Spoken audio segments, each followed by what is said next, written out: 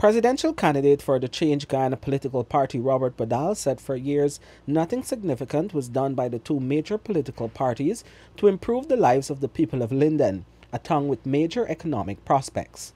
So there's fortunately no development at all in that period.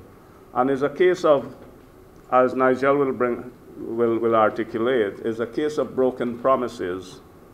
And that has been the tale all across rural Guyana, where you come elections time, make promises, and none of the promises were being fulfilled.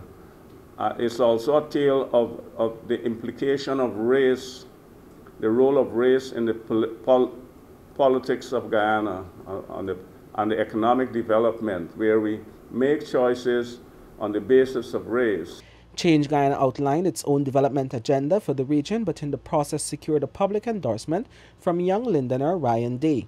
Day, who holds a degree in forestry and is a national rugby player, was also critical in his endorsement of how past and current governments have treated the forestry sector and youth in sport. In talk with both Mr. Badal and Mr. Hines, I understand their frustration not only with the previous government, but the current government.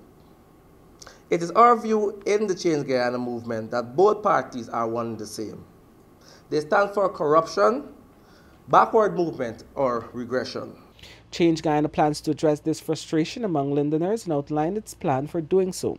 The party's prime ministerial candidate, Nigel Hines, said among its plan for Linden and the wider Region 10 area is to establish a university campus, an aluminum plant, wood processing factory, and furniture factory there. Hines said the party will see that there are incentives for foreign and local investors, and a concentrated effort will be made to keep graduates in Region 10 by bolstering economic activity. He said there will be major infrastructural development, with the Linden to Lethem Highway becoming reality. We must change the extremely underdeveloped state of affairs in Region 10 to one of inclusive and accelerated economic development. And Change Guyana commits to no broken promises and the enrichment of Region 10 by implementing and fulfilling promises made. The party said nothing was wrong with the other parties' plans and promises for Linden. It's just that it was never implemented and executed.